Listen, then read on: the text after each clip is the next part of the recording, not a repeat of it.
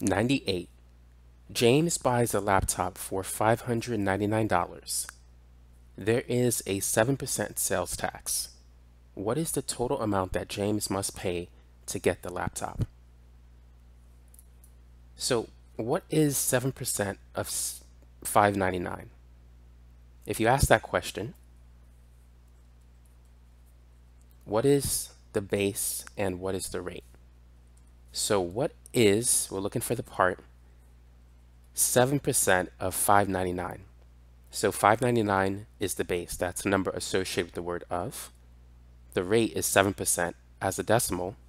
If you divide 7 by 100, you get 0.07. So $599 times 0.07, that's going to be $41.93.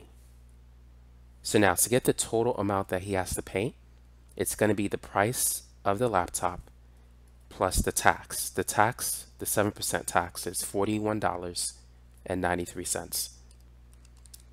So adding these two values will give us $640.93. This is the answer.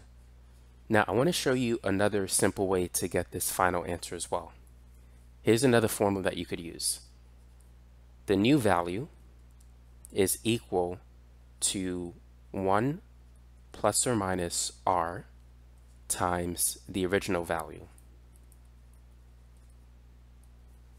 where r is the rate. So for sales tax, that's going to increase the price. So you would use positive r.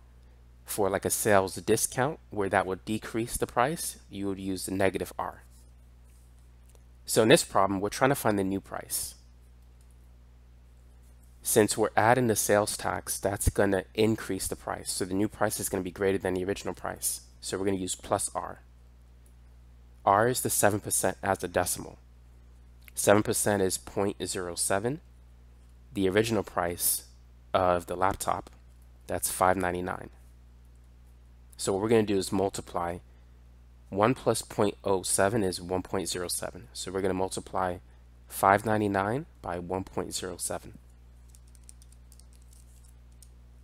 And that will give us the same answer, $640.93. So using that formula, it's a faster way to get the final answer. You won't need to add these two numbers. It will skip that step. So for other problems, you're going to find this formula to be very helpful.